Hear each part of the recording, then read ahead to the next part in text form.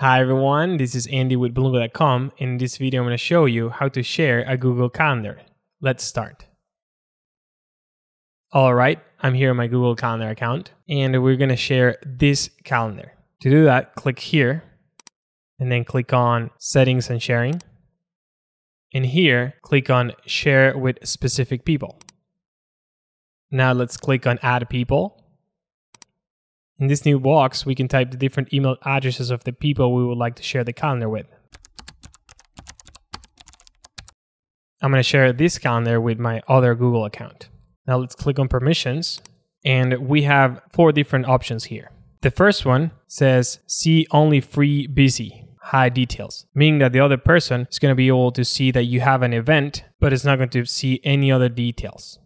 See All Event Details means that the other person is going to be able to see the event as well as all the details.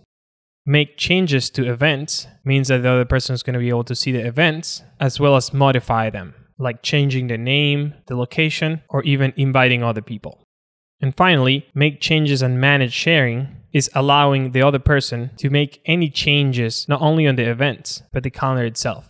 For example, they can share this calendar with other people. In this case, I'm going to pick this one. And finally, I'm going to click on Send.